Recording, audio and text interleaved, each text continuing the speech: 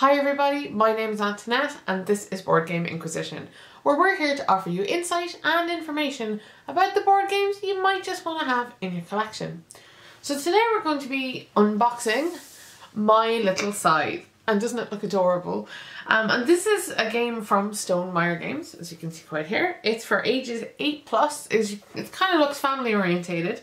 It's supposed to take 45 minutes to play, and you can play it with 1 to 6 players. Now, My Little Scythe actually has kind of an interesting history behind it.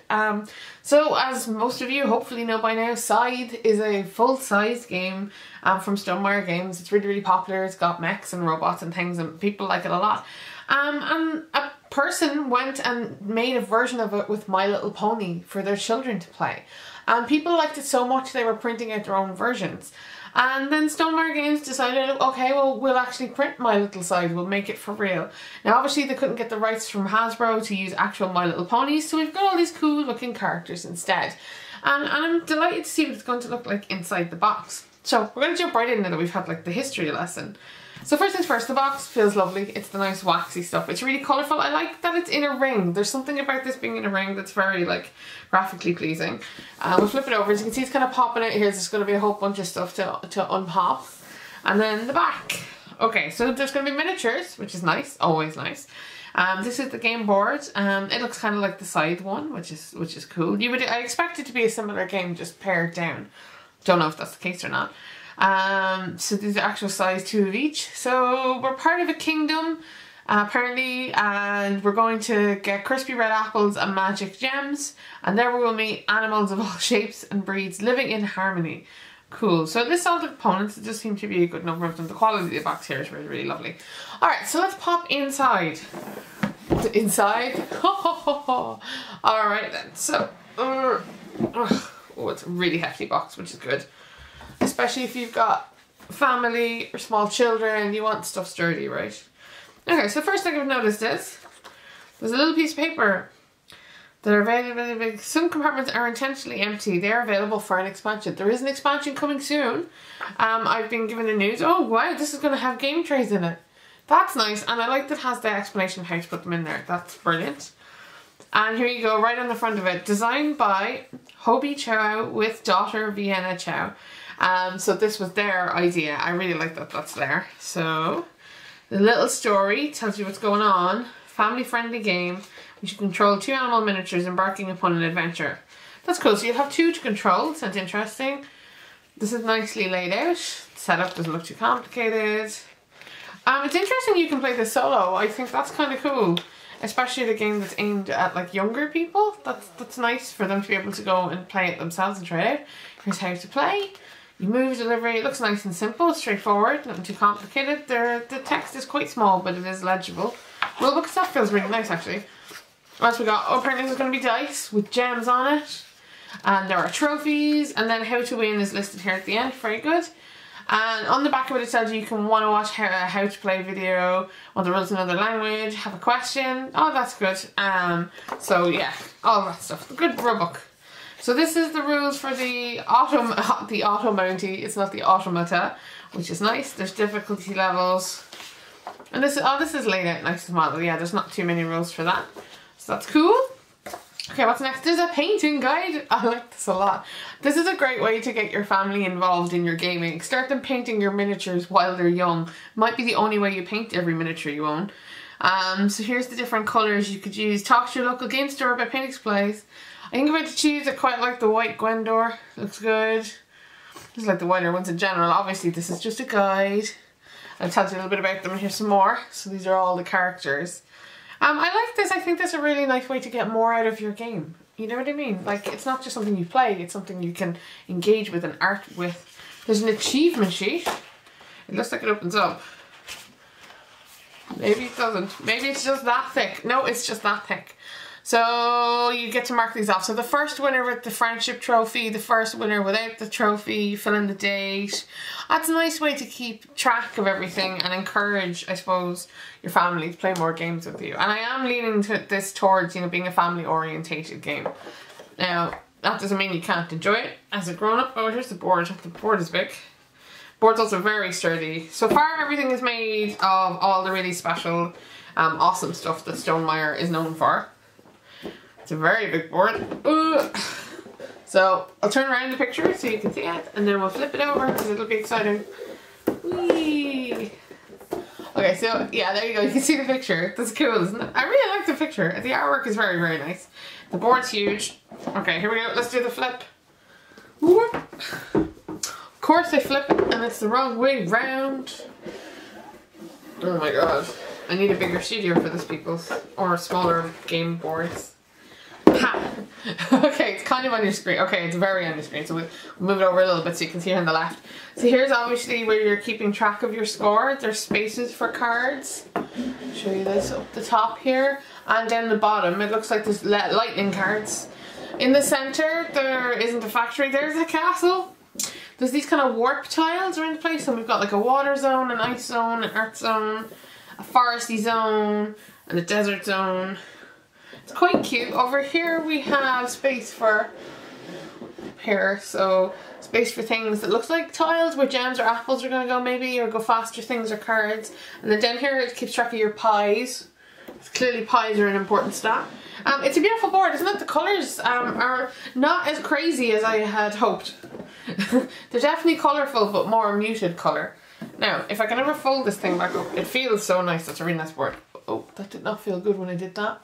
Nope, I've just ripped it a tad trying to fold it. That probably wouldn't be the first time I've done such a thing. Okay, so now, what's next? Okay, so these are obviously the player boards. That's what they're made of. Oh, they're nice. Oh yeah, they're the weird plasticky, not quite, what's it called? Linen finish stuff. They're nicer. Oh yeah. Good stuff. Okay, so here's obviously the things you can do in your turn. You're going to mark them off, and your trophies. Yeah, just the same on the back, so we have a number of those.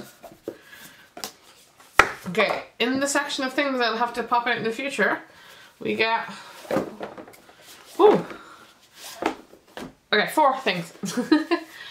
So this first one here seems to be... like their power-up tiles are actually listed pie and friendship tokens. I'll pop out one of these. I'll do my rule. Oh wait, see, that's what those symbols were. Space for these on the board. These are lovely and chunky and big and very solid. They're very nice quality. Okay, what else do we get if we go further down? We get more power-up tiles and some quest tokens. Okay, so we can do quests. Alright, base camp tiles. So obviously this is marking where your character starts. And all the little trophies in various colours. Very cute. Now this is interesting. Pie dials. So it looks like we're going to be assembling a pie dial. So for those of you familiar with Scythe, there is a dial for combat. I assume this is the equivalent, except we're throwing pies at each other, which is kind of cute.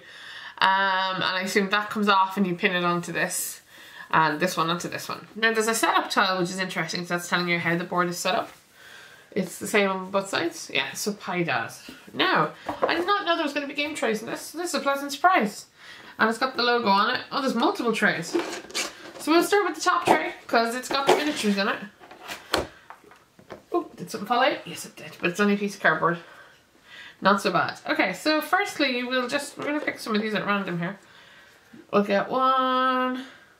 Where's the one I like? This one. We'll take them out. These are very chunky miniatures.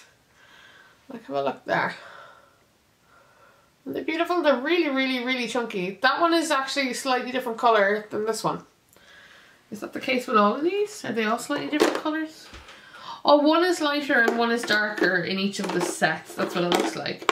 Like, these are beautiful minis. I love how thick and chunky they are. Like, they're great for small little hands to get a hold of. I can see why there's a painting guide. I would have preferred were they grey instead of white, but I see where they went with this. And you can see there's loads of spaces here already for all of the tokens. So that was quite impressive. Okay, what's in the next level? There's another level! So this looks like where all the shiny bits and bobs are. Okay, can't help it. I'm attracted to dice. Let's have a look at them. The dice with apples. Is this the point, please? Come on, dice! Wow. I'm making this look really hard. You know what? I never do one of these without my trusty scissors. I have learnt the error of my ways before. I just have a thing about cutting bags when I could just, you know, open them. Whoop. Now, Oh, they're nice dice. Come have a look with me because we all love dice. Yeah, they're lovely and chunky. I like the colours. The colours are really good. No idea where they live. I think they're going to live in here. That looks like you should fit all of the dice, doesn't it? Look at that. So then we have the little black things for the wheels that we were looking at earlier. We have some apple tokens. Little disappointed these don't have a bag to go back into, these apple tokens. Because once I open them, they're going to be loose. Now obviously they're supposed to go in the tray, but... well, we see, and obviously this is the space for my wheelie bit. Yeah. There we go. There's quite a lot in this for the price of the game, actually. So if you were to buy this in pounds, right now it's about £31 to buy it. And when you're getting miniatures, the beautiful board, all these pieces. Like if you had any thought you wanted to play it, I think now is a good time to be looking into it. Okay, so these are all pieces of plastic. Slightly too many, so I'm going to put them in there and then I will show you some. There you go, because my hand is getting full of these. Now, they're lovely and chunky, plasticky. Yeah, they're nice, and they're nice soft edges as well. They're not hard plastic edges. What's next? We've got some blue gems. Oh wow, they really are like little diamonds. That's awesome. I love when a game goes to a little bit of effort because it makes it so much more fun for everybody. Beautiful gems. Yeah. Cool. And then we've got some wooden kind of player tokens, which also don't have a bag to go back into. I'm assuming they're wooden. They look wooden. I will open them for the sake of posterity. At least this one opened alright. That's not so bad. So also here's your choice of colours. Looks very much like Scythe itself. You know, the original colours. What are they made of? I think they're plastic. Kind of heavy plastic though. They're good. Nice solidy. So anywhere in this these are supposed to go? Oh, I see. They're supposed to go here with the colours, right? I can see it now. Am I right about this imaginary bit? I am not. Aha! Look at that. Okay, that's clever thinking. Game trays are so good when they're right. And as you can see, yeah, there's space here for more miniatures from an expansion. Clever, clever, clever. Planned ahead. I suppose like Scythe, this is a game you can just add to. Add more missions into or whatever it is. So this is the rules, the automata rules. So there's the solo set. I'm going to leave them in the thing because I probably will never play the solo version. Maybe I will if I like it a lot. But we'll have a look at the rest of the cards. Yep. Because we're right at the bottom. So would you actually play My Little Scythe yourself? Have you like family members you play with? Or do you feel like does this even need children to make it fun? Hopefully not. I don't have any of those pesky children things.